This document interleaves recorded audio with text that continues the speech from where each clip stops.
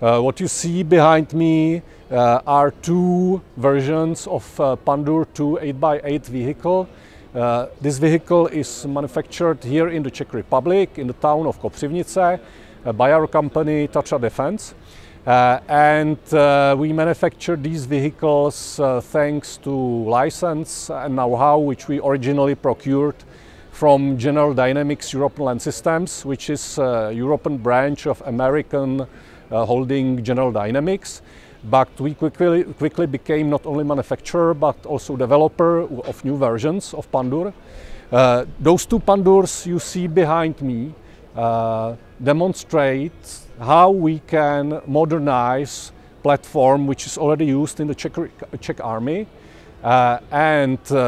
This is the platform which is currently deployed in several Czech Land Forces battalions.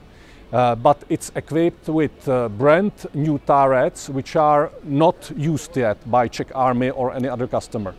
The first turret is basically a system for air defense with heavy emphasis on drone defense.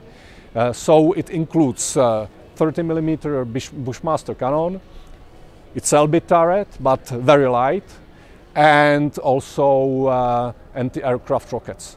The second version is equipped with mortar turret, Crossbow, which is probably the most modern mortar turret on the market because it can be reloaded in any position of the tube, and it can shoot precisely even while moving.